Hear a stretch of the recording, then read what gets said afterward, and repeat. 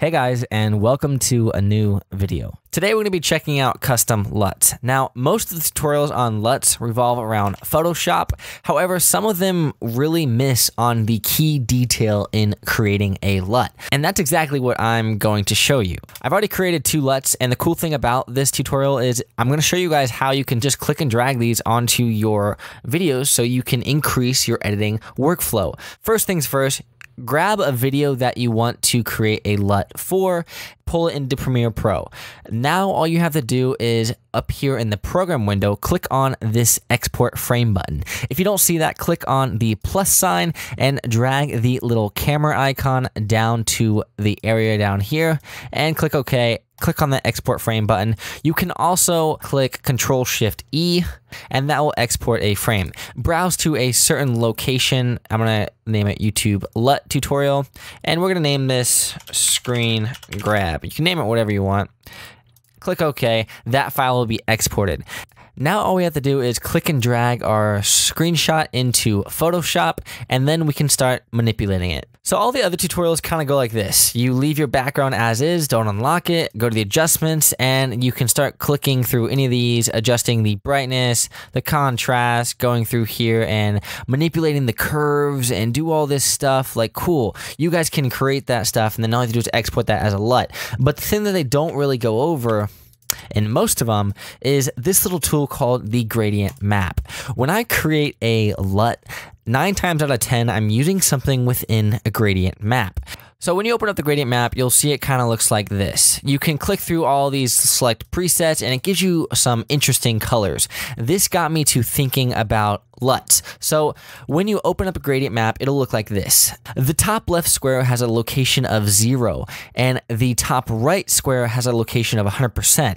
This means that the left portion of the gradient map represents all of the dark colors, while the right portion represents all of the lighter colors. Now the bottom portion of our gradient map will control the colors based on those certain parameters. Notice how I dragged the black color to the right more, and it's filling up more of the midtone, since right in here it'll probably be around 40%. If I drag the white to the left, you'll see that our highlights will start to get blown out. So now that we understand what is left and right and how the colors work, if you click OK, we also have another option that you can play around with, which is reverse. If you click on reverse, all it does is flip the color panel, and you can see it right here. Ready?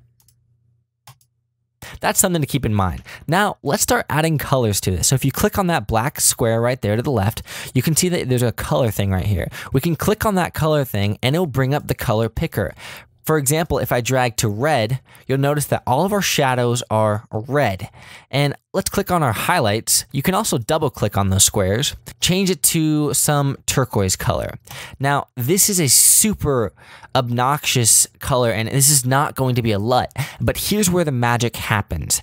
You're going to be playing down in the layers panel, click on the gradient map, change the blend mode up here to any of these layers.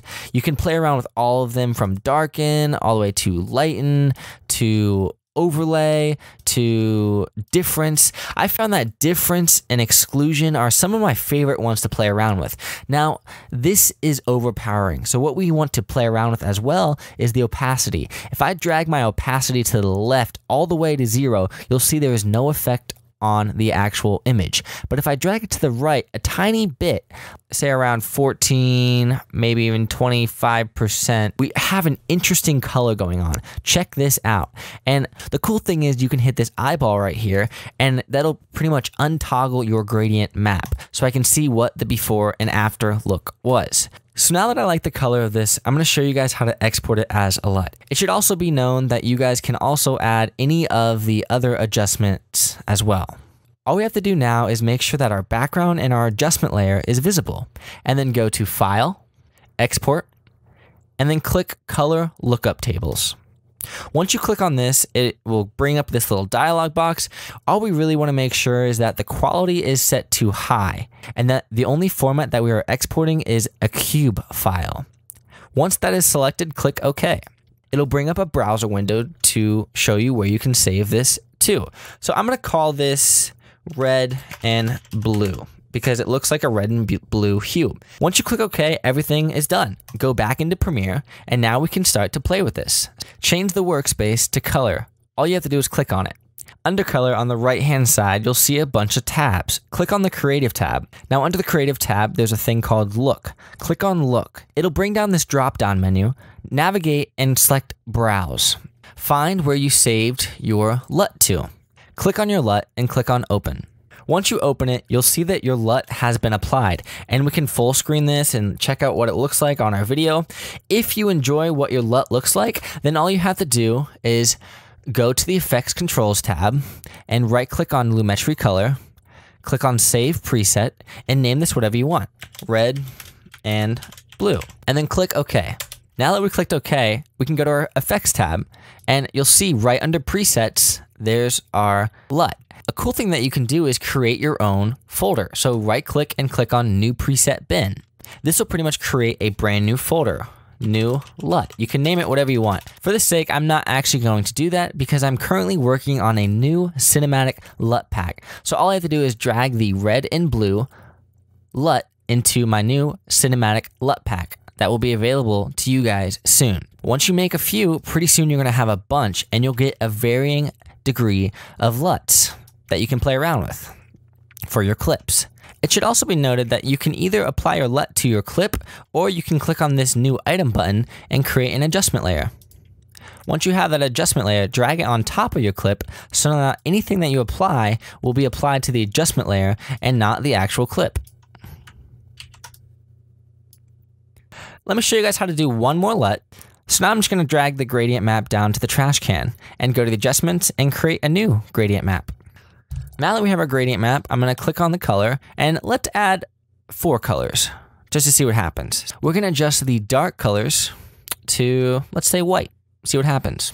And let's go to the about 25% grade and change this to green. Now let's go to about 75% and change it to magenta or purple. And let's go to the upper colors and change it to a dark blue. And I actually want the darker colors to be a orange. This looks really weird. We can adjust these parameters around a little bit to get more blue in the sky, because I want blue and purple to mesh, and then click OK. Now we can have the fun part in playing with our blend modes. Okay, so screen looks kind of good. Bringing it up. And let's also reverse it just to see what it looks like. Cool thing about this is that we can continually adjust this as much as we want. And while we're editing, we can see live corrections being applied instantly. Once I like what I'm going at, all I have to do is go to File, Export, Color Lookup Table, make sure High is selected as well as Cube, and click OK. Save it as green fade, or whatever you want. Go back into Premiere, do the same thing. Under the Creative tab, click on Browse, select our newly exported LUT, click Open, and now we have it right there. Right-click on Lumetri Color, click Save Preset, and name it whatever we want. And now all we have to do is go back to the Effects tab, click on Presets, and drag Green Fade into our newly created LUT folder. So hopefully you guys learned something about LUTs and a way to create an interesting dynamic LUT for your own videos. So if you guys learned something today, click that thumbs up and subscribe, because I'm going to be making some more stuff in the future. I'll see you next time.